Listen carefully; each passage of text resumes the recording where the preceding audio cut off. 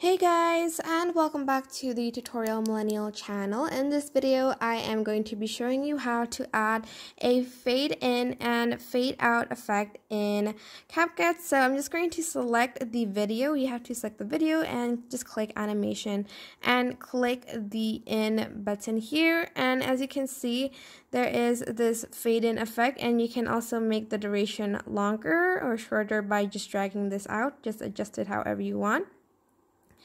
And then for the fade out bit, I would just like to go to the end, and then you're just going to want to click animation and fade out, and there is a fade out button, and again you can change the duration of the video. Wait, hold on, where is that fade in bit?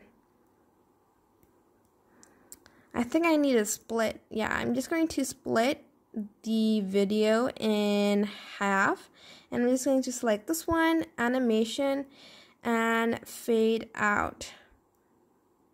So don't forget to split your video so you'll have both of the sort of fade in effect, and at the end you'll also have the fade out effect too.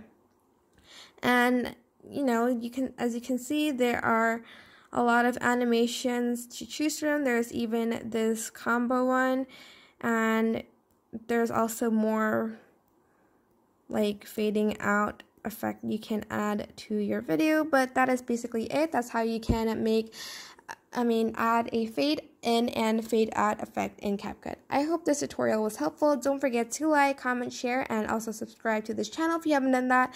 If you have any questions, just leave it in the comment section down below, and I will try my best to answer them all. Thank you so much for watching. Bye!